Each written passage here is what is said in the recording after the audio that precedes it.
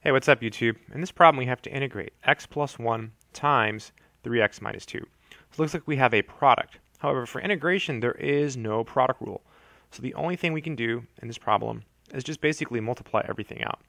So we'll take the x and distribute. So x times 3x is 3x squared. And then x times negative 2 is negative 2x. Then 1 times 3x is 3x. And then 1 times negative 2 is negative 2.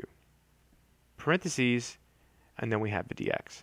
It's really important to always write the integral sign and the dx in every step, right, until you get to the integration part. So this is equal to the integral. And then here you have parentheses 3x squared. Negative 2x plus 3x is just x. And then minus 2 dx.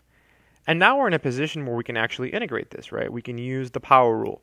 Remember, the power rule says that if you have a number here and it's not equal to negative 1, all you do is you add and you divide by that number. So now we're integrating. So we'll drop the integral sign. This will be 3x to the, well, 2 plus 1 is 3. And then you divide by the 3. Plus x. And then 1 plus 1 is 2. And then you divide by the 2. So 2.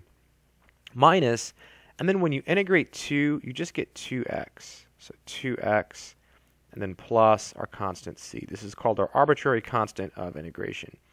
The 3's here cancel, so we end up with x cubed plus x squared over 2 minus 2x plus c, which is our arbitrary constant of integration.